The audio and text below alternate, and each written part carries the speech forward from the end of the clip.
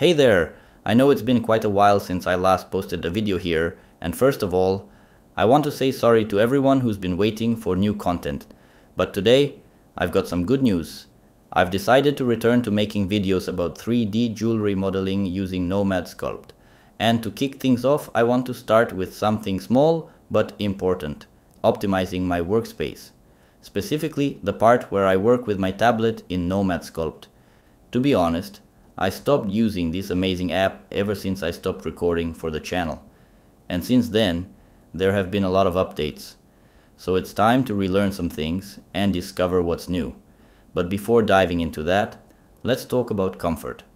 I recently got myself a mini keyboard, the Huion Keydial Mini K20. And I wanted to make it as convenient as possible for working in Nomad Sculpt on the iPad. In this video, I'll show how I customized the keyboard, printed icons with a thermal printer, applied them to the keys, and set up the shortcuts to make everything work perfectly for modeling in Nomad Sculpt. I bought this keypad a couple of weeks ago, so I've already had a chance to test it a bit. Nothing serious, just played around and got a feel for how everything works.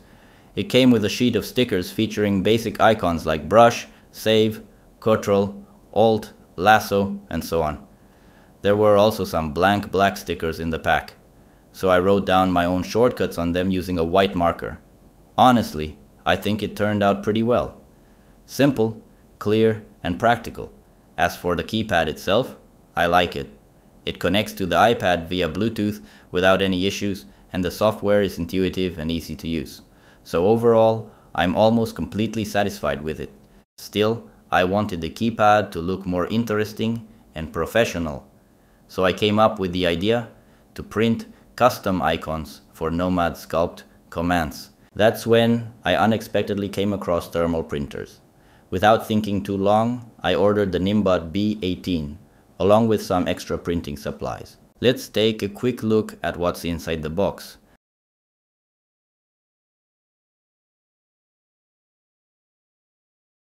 I flipped through the manual to get a better idea of how everything works. Then I opened the top cover of the printer. Inside, there's already a pre-installed cassette with black ink and a roll of white labels. This comes as the default setup with the printer. In addition to that, I also ordered a separate cassette with white ink and a pack of transparent round labels. These are the ones I'll use to print the custom icons for my keypad. After unboxing, I installed the official app for the printer directly on my iPad.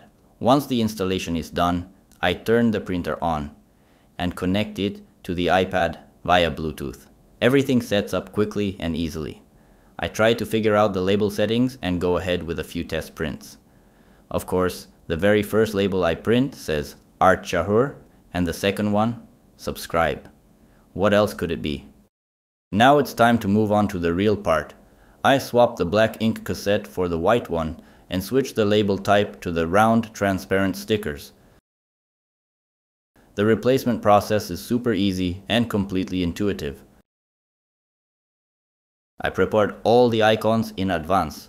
I simply redrew them and in some cases adapted them slightly, taking into account that the printer only prints in one color.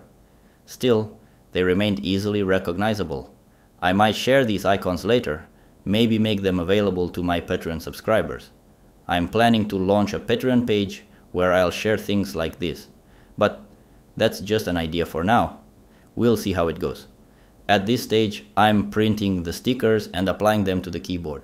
It already looks much cleaner and more professional than before. This keyboard comes with its own software, Huion Keydial, so I launch it. There's a power button on the side of the keyboard. I press it. The Huion logo starts blinking, which means the keyboard is turned on and ready to connect. I pair it with my iPad via Bluetooth. Everything goes smoothly and quickly. Since I've tested the keyboard before, I already have some of the keys set up. I don't think anyone will have any problems with customization. We select the key we want to reassign, then click Change Hotkey, then click Customization, set the desired number or letter, and click Finish.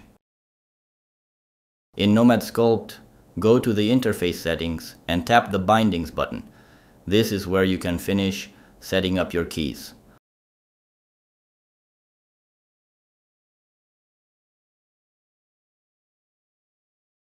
I'll speed up the video so as not to drag out the timing.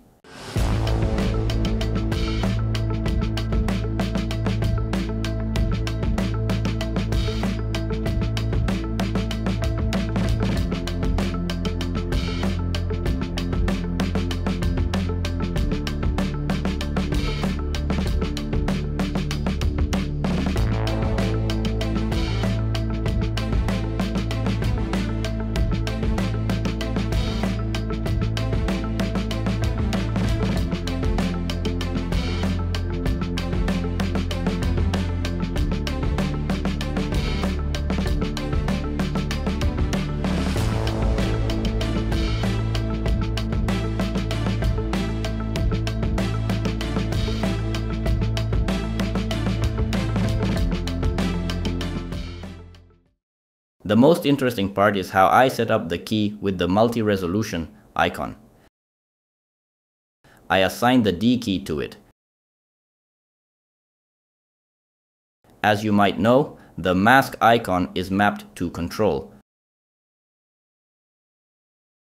So now, by pressing mask plus D, I can increase the resolution level of the model.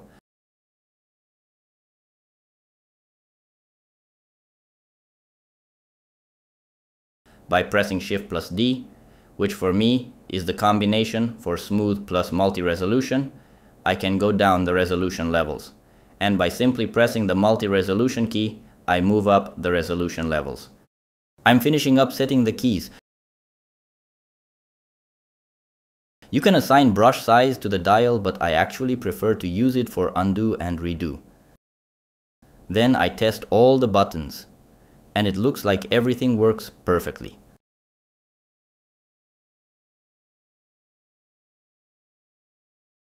Overall, I'm really happy with how this keyboard turned out.